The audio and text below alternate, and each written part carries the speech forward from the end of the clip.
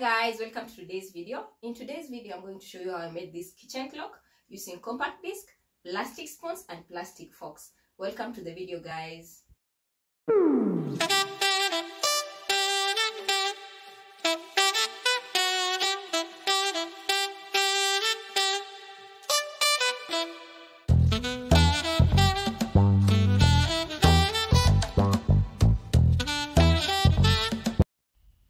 First, you're gonna make your lines. You have to make sure you have 12 lines. That's where you're going to place your spoons. And you can, for your numbers. That's what I'm doing here, guys. After that, you're gonna place your spoon on the lines that you've created, or spoons and fork. You need 6 spoons and 6 forks, plastic spoons and plastic forks, guys. So what I'm doing here is gluing them down to the compact disc. That's how it looks like after gluing it. Then I took it outside and spray painted. Then next I'm going to take the disc that I'll be placing on the back side and cut it. You have to hit your knife, guys, first. It will make it easier for you to cut your compact disc.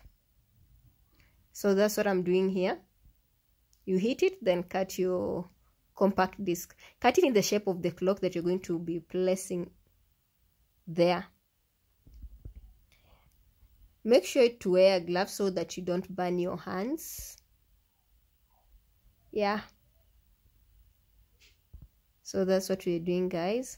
So next, we're gonna place the other disc on top of the spoons, on the back side, on top of the spoons and forks. That's what I'm doing, guys. I had already spray painted on the front side.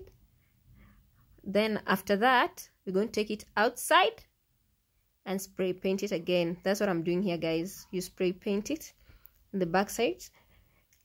We're going to use two or three coats, guys. So after I spray painted and it dried, I used a black paper and place it on top of the disc at the front side. Then cut your numbers, or you can just go ahead and print them. But for me, I cut my numbers, then I'm laying them down on the paper that is on the compact disc. That's what I'm doing, guys. I decided to just do 4 numbers, 12, 9, 3, and 6. So that's what I'm placing on the clock, guys. Yeah. I'm using my hot glue to glue them down. So after that, you're gonna take your clock. I was gluing mine down because it had broken. Then you're gonna remove the minute, second and hour hand clock and hour hands, guys. Then you're gonna take your clock and insert it from the back side. I'm sticking it with glue. Insert it on the back side. That's what I've done, guys. Then you're gonna put back your hour, minute and second hands back after you've glued it on the back side. So that's what I'm doing here, guys.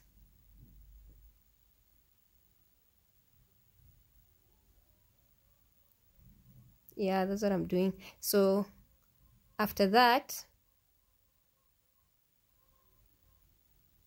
you're gonna place your battery, then your clock should be running.